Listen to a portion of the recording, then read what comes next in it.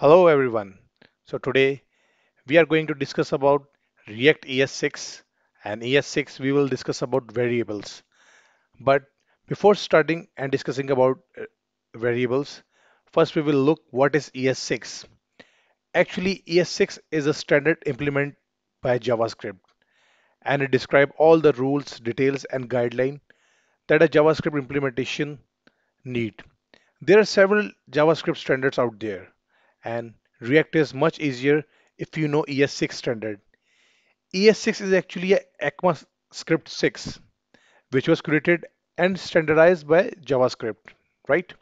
So ES is a ECMAScript and 6 is the sixth version of ECMAScript, and it was published in 2015.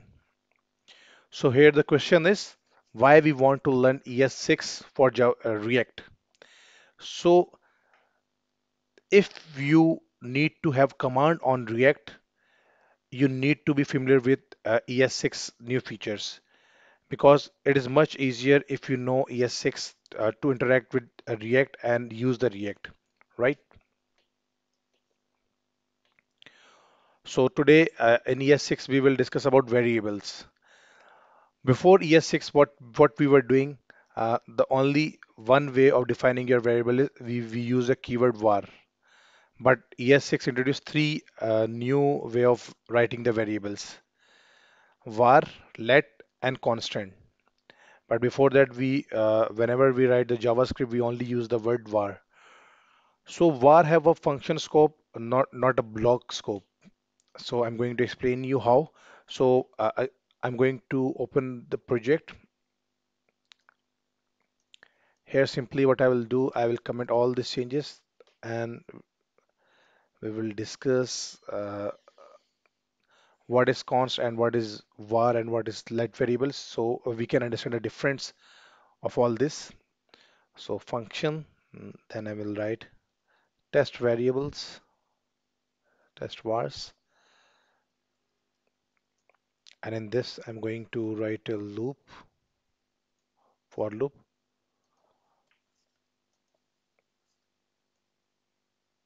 iteration of 5 and I++,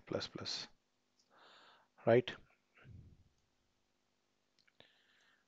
Here I'm going to do the console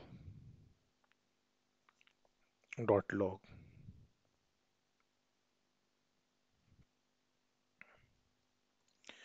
First of all, I will discuss about var. What is var and how var works actually. So I just need to call this function test vars.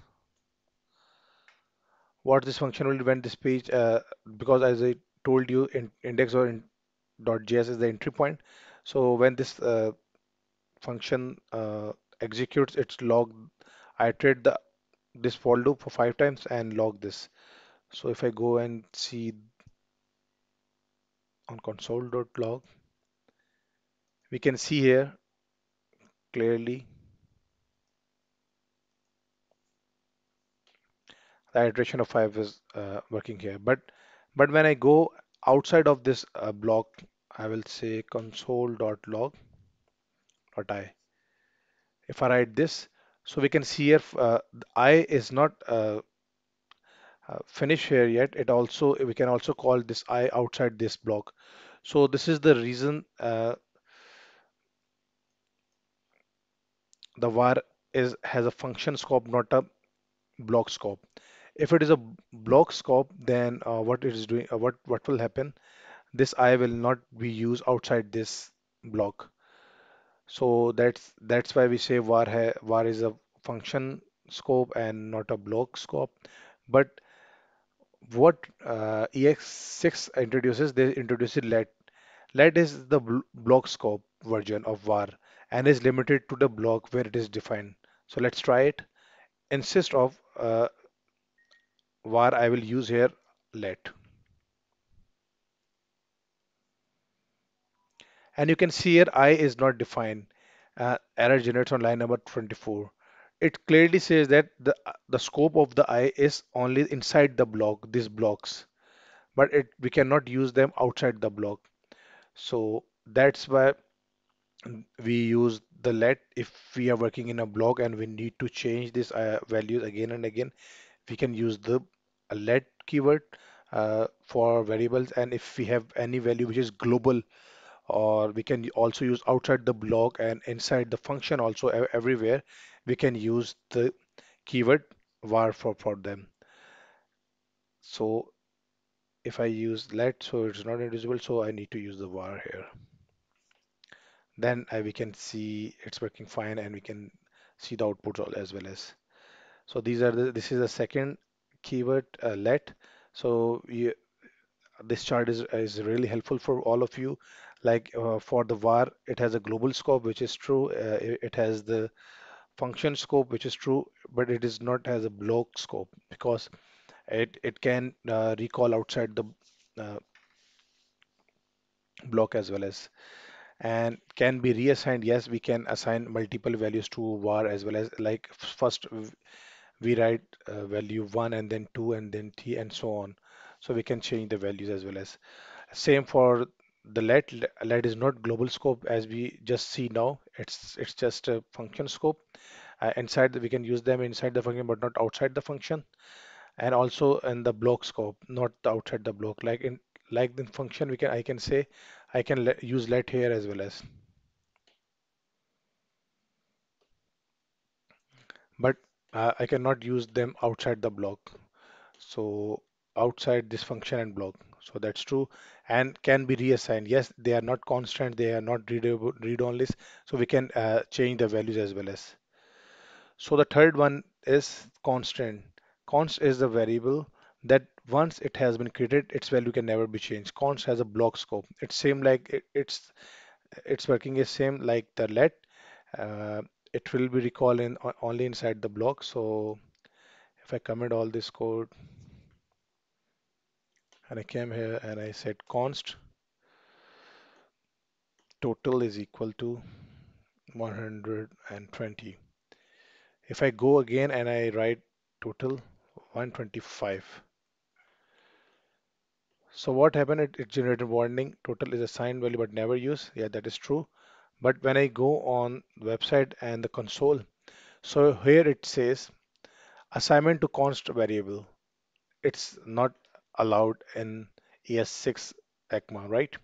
So what does it mean? It can have the constant values, and we cannot change them on the runtime, right? But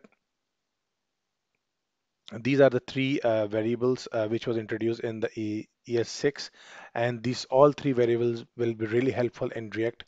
We cannot just use only the var which we were using in the traditional JavaScript, but now in this modern JavaScript we can use all these new variables to help us, right? So there's one misleading concept for the constraints. The keyword constant is a bit misleading, right? Because it does not define a constant value actually. It defines a constant reference to a value. So let's suppose if we have here I've given an example also. If we have one array and we want to change the value of an array, that that can be changeable, right? Because it does not it's clearly mentioned it does not define the constant values but the constant references. But when I go and uh, assign a new value to an constant object or array, then we were not allowed to do that. So let's make this example on the real time. If I go and comment all this code, and I have created a new function, test fun. So in this code, you can see here I have created one array, hello world, and here I'm assigning a new value to hello, like test.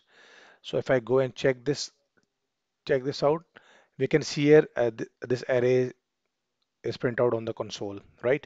But when I go and assign a new value, like because assigning a new value to constant variables are not allowed, because as we just saw, we have the constant references, not the constant values. So we can change the values, but not the references we can change. So this is not allowed. So this is a misconception about the constant values, uh, which needs to be clear. Like reassign a constant value, that is not allowed. Reassigning a constant array, not allowed. Reassigning a constant object, not allowed. But what we can do, change the element of a constant object or change the properties of a constant arrays, right?